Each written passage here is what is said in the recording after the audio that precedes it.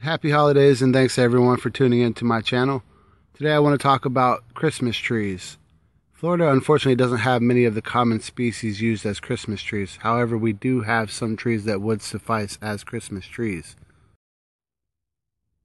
I decided to do an experiment and want to thank everyone who participated in the experiment.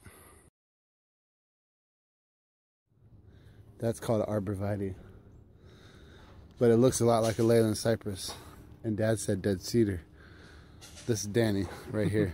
We're going to get this guy named Mike. He's studying to be a certified arborist, and I'm going to tell him, I don't see a Red Cedar tree. And he's going to be like, right there. You see a Red Cedar tree anywhere? Right there. Where? Right there on the fence. That's a cedar? What kind of tree is that? Mike? What was it? It's not a cedar. That tree over there? You want me to give you one more hint? It's Cypress not a tree? Leyland Cypress. I'd have to go look at it. It's an Oriental and a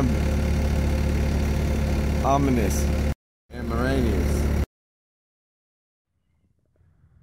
Cedar trees exhibit a similar growth pattern to Arborvitea, have the potential to be much larger than Arborvitea, and as they get larger, they exhibit a more sparsely foliated canopy.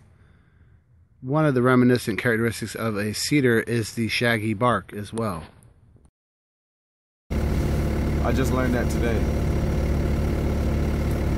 It's not a tuma. What is it called? It's called Oriental Amaryllis. The Arborvitea is commonly mistaken for the Leyland Cypress as well. Leyland Cypress tend to maintain their Christmas tree shape or excurrent growth pattern and have similar leaves. There's an arm of mighties. There's an arm of a mighty. It's the Oriental arm of a mighty. Oriental Arborvitea. Yeah, but I said an Oriental arm of the mighty. Ornamental Arborvitea leaves are described as lace-shaped and are arranged in vertical columns, tend to be much squattier than cedar trees and Leyland Cypress trees.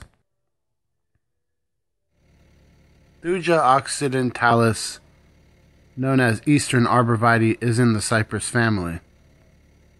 That's the kind of tree that is. It kind of looks like it could be a cedar, but it's not cedar.